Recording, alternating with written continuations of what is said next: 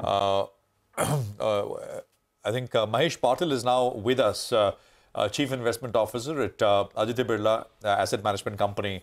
Mahesh, great to have you with us here. Good morning. Appreciate your time here on CNBC TV18.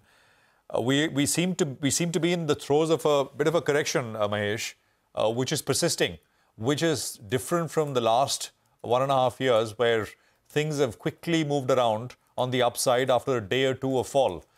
This is a little longer than that. Just your thoughts before we get into sectors and what you like. Yeah, good morning. So I think this is a correction. What we are looking at is probably the much needed one, because the kind of one-way rally what we have seen, okay, in the last 1 year or so, okay, that has actually led to some amount of kind of a exuberance, okay, in a few pockets in the market, I think, and especially in the mid and small cap space, we have seen markets slightly going ahead of the fundamentals. And I think what we're seeing is now is some amount of kind of a moderation over there, some correction. Again, while overall outlook still remains fairly robust, there has been some amount of a slowdown. I mean, not slowdown, I would say, but the recovery, what we are looking at in the consumption is slightly tad weaker. As we get into the next fiscal year, you will see that the strong earnings growth, what we have seen in the last 2 years, okay, will naturally come down probably to in the low teens or so. Nothing wrong with that, though.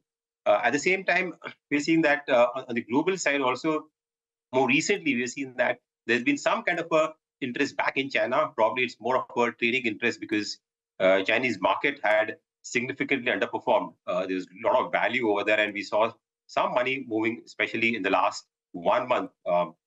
Almost like $25 to $30 billion has gone into the Chinese market, is what looks like. And I think that has led to the kind of softness in our markets, more so in the mid and small cap space after the recent kind of circular, okay, which came from SEBI. Just trying to caution investors and trying to just make them aware that the risk associated, okay, with the mid and small cap space. But I think that overall fundamentals are still fairly good. We don't see any major challenges as such. Inflation is, while inflation print globally has since slightly at the upward move, and expectation of rate cuts, also what we're looking in the US, initially it was 4 rate cuts. Now, probably I think this week is going to be a fairly busy week in terms of the policymakers. So we'll see, but I think now the expectation is you'd probably see only 2 rate cuts. So I think in this backdrop, some moderation is something which I would say is a welcome thing. I don't see, especially at Nifty, I don't see any very large correction. Probably some more downside in the mid and small cap space. But again, this will be a market where you have to buy on dips rather than be selling into the downturn. Mahesh, just to pick on that point where you said that the expected consumer demand pickup has not materialized. Where is it that, the market expectations are not anchored in reality right now? Where could we see a positive or negative surprise based on your channel checks with the picture on the ground? Yeah, so I think, on the consumption side, currently still there is a slowdown over there, especially the FMCG sector and the bottom of the pyramid, right, where the recovery is still slow. I think we'll have to see how the rural economy picks up, right, post-elections and the monsoon. I think that will be critical in the next fiscal year for overall drift up across the sector. Apart from that, in the few sectors, we are seeing some slowdown. Is in the cement sector had a very strong growth in the last 2 years, double-digit growth. So that growth has now kind of moderated down, okay, to around 6-7% or so. And we've seen some amount of price correction over there. So you could see some downgrades over there in that sector.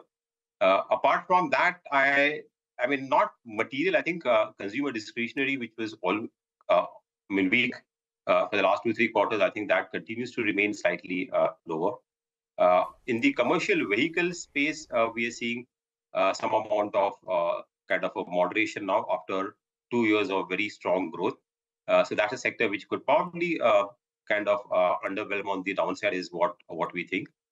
And apart from that, I'm not seeing any major kind of reasons to be really concerned about. The IT sector is another sector which has I mean, there are a lot of expectations of a rebound into the next fiscal year, but I think it might take another quarter, okay, whether when we see a meaningful recovery over there. So there again, the commentary, okay, from the frontline companies is while order inflows are there, but I think the execution, I think the pace, I think that will take some time. So I mean, frankly, I'm not seeing any major downgrade to earnings for next fiscal year, but some kind of a top line slowdown definitely there because of the deflationary pressures which are there in the economy. All right. Hi, Mahesh. Good morning. Nigel on this side. Mahesh, what are you making of the supply of paper? You know, since you briefly spoke about tech and IT, you have TCS today, that large trade took place. So we're continuously seeing some supply of paper, whether it's from the promoter entities out here, whether it's foreign holders as well. Two ways of looking at it. One is a worry. Everyone's taking money off the table. The second, other way of looking at it is, on the positive side, is the depth of the Indian markets. So which way would you swing?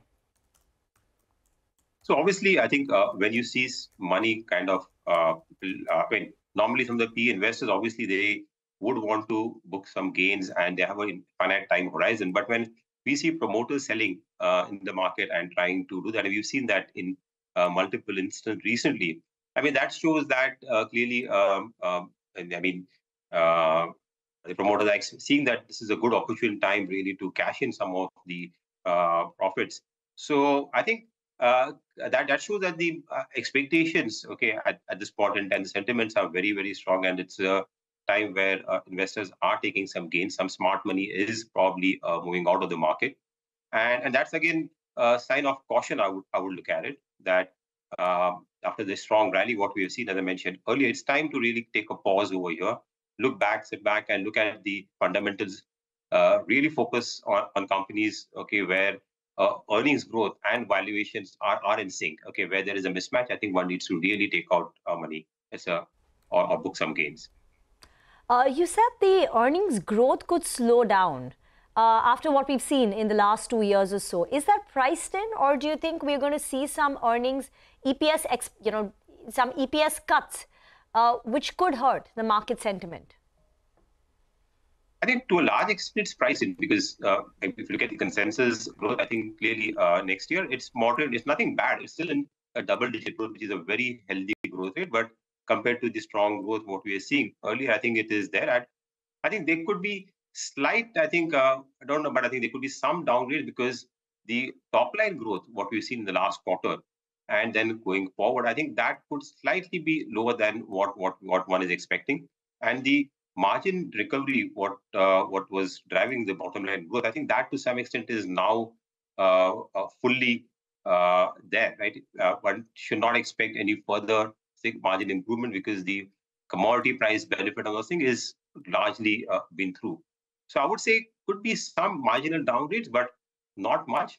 And to large extent, I think the slowdown next year is priced in, at least in the large cap names. I would say it's, if you look at the Nifty, it is somewhere near the long-term average, right? So I don't see any major reason for the markets to be too worried about or getting surprised on the downside.